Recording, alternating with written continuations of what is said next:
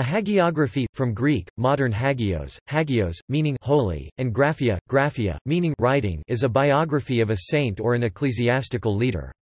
The term hagiography may be used to refer to the biography of a saint or highly developed spiritual being in any of the world's spiritual traditions.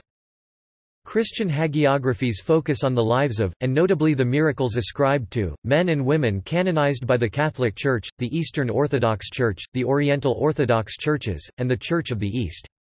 Other religious traditions such as Buddhism, Hinduism, Islam, Sikhism and Jainism also create and maintain hagiographical texts such as the Sikh Janamsakhis concerning saints, gurus and other individuals believed to be imbued with sacred power. Hagiographic works, especially those of the Middle Ages, can incorporate a record of institutional and local history, and evidence of popular cults, customs, and traditions. However, when referring to modern, non-ecclesiastical works, the term hagiography is often used as a pejorative reference to biographies and histories whose authors are perceived to be uncritical of or reverential to their subject. Development.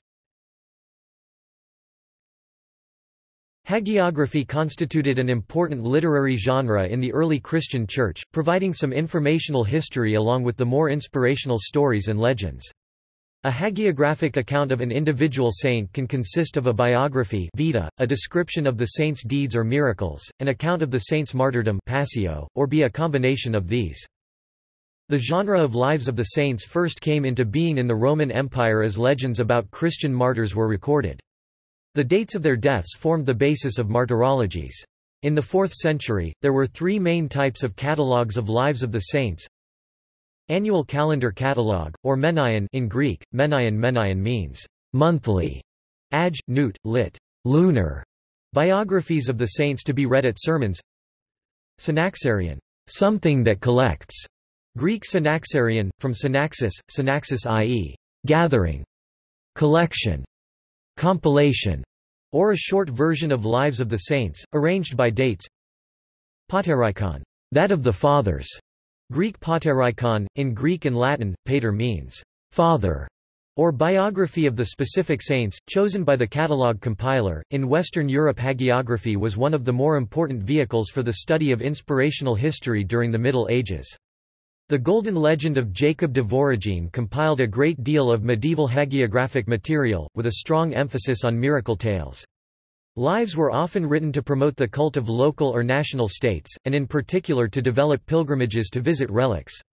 The bronze Gniezno doors of Gniezno Cathedral in Poland are the only Romanesque doors in Europe to feature the life of a saint. The life of Saint Adalbert of Prague, who is buried in the cathedral, is shown in 18 scenes, probably based on a lost illuminated copy of one of his lives.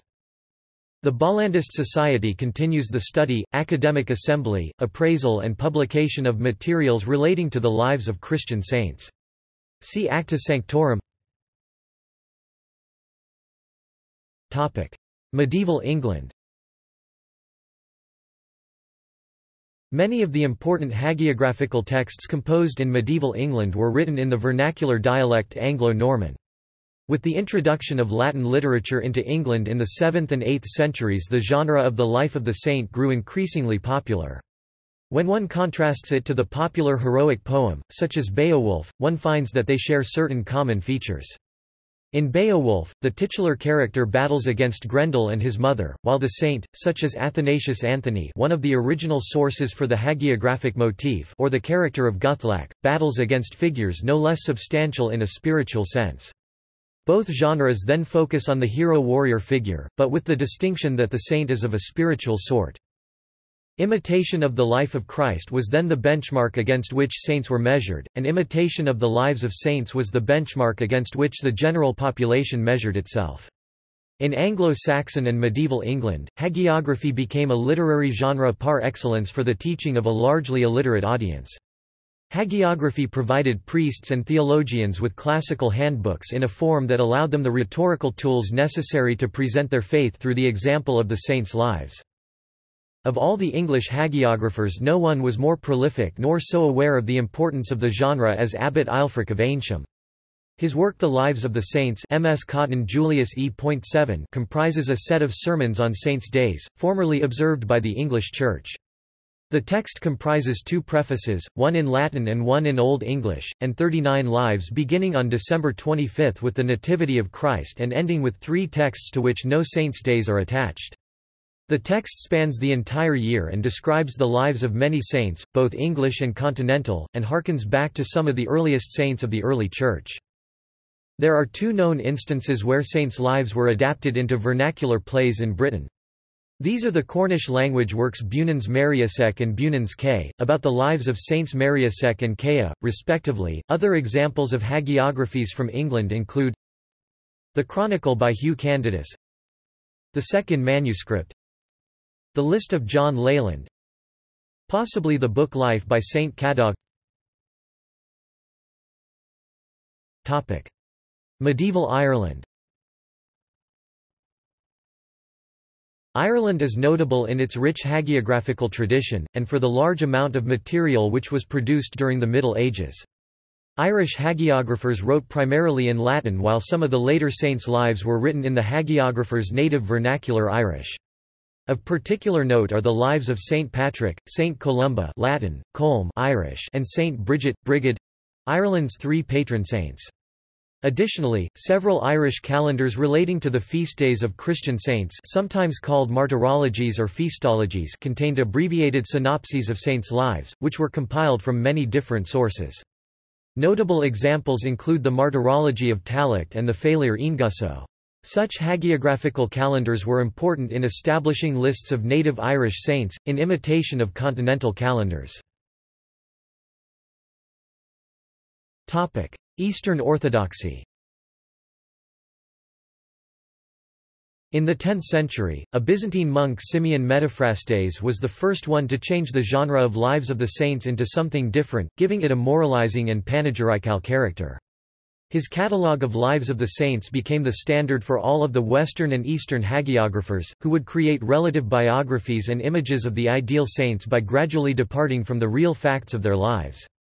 Over the years, the genre of lives of the saints had absorbed a number of narrative plots and poetic images, often of pre-Christian origin, such as dragon fighting etc., mediaeval parables, short stories and anecdotes. The genre of lives of the saints was introduced in the Slavic world in the Bulgarian Empire in the late 9th and early 10th century, where the first original hagiographies were produced on Cyril and Methodius, Clement of Ohrid and Naum of Preslav. Eventually the Bulgarians brought this genre to Kievan Rus together with writing and also in translations from the Greek language. In the 11th century, the Rus began to compile the original life stories of the first Rusin saints, e.g. Boris and Gleb, Theodosius Petrsky etc. In the 16th century, Metropolitan Macarius expanded the list of the Rusin saints and supervised the compiling process of their life stories. They would all be compiled in the so-called Veliki Chetyi Mine catalogue, Veliki Seti Mine or Great Menayan Reader, consisting of 12 volumes in accordance with each month of the year. They were revised and expanded by Saint Dmitry of Rostov in 1684–1705. Today, the works in the genre of lives of the saints represent a valuable historical source and reflection of different social ideas, world outlook and aesthetic concepts of the past. Oriental Orthodoxy. Traditional Ethiopian Orthodox Tewahedo Church hagiography in Ge'ez language is known as the Gadl Saint's Life. They are, in addition of the Aksumite inscriptions and the Ethiopian royal chronicles, among the most important medieval Ethiopian written sources. However, their historical accuracy is in question. They were created by the disciples of the saints. Some were written a long time after the death of a saint, but others were written not long after the saint's demise. See also: Jean Bolland, Alban Butler, Boniface Conciliarius, Hippolyte Delahaye, Reginald of Durham, Legendary material in Christian hagiography, Life of Alexander Nevsky, Pseudepigraph, Secular saint. References. Further reading. Heffernan, Thomas J. Sacred Biography, Saints and Their Biographers in the Middle Ages. Oxford, 1992. Marikovic, Anna and Vedras, Trapimir eds. Identity and Alterity in Hagiography and the Cult of Saints Bibliotheca Hagiotheca, Series Colloquia 1, Zagreb, Hagiotheca, 2010. Vaucher, André, La Sainteté en Occident aux derniers siècles du Moyen Âge 1198–1431 BEFAR, 241. Rome, 1981. ENGL, Transil, Sainthood in the Later Middle Ages. Cambridge, 1987, Ital. Transil, La Santità nel Medioevo. Bologna, 1989. External links. Herbermann, Charles, ed. 1913. Hagiography. Catholic Encyclopedia. New York, Robert Appleton Company. Hippolyte Delahaye, The Legends of the Saints, An Introduction to Hagiography 1907. James Kiefer's Hagiographies.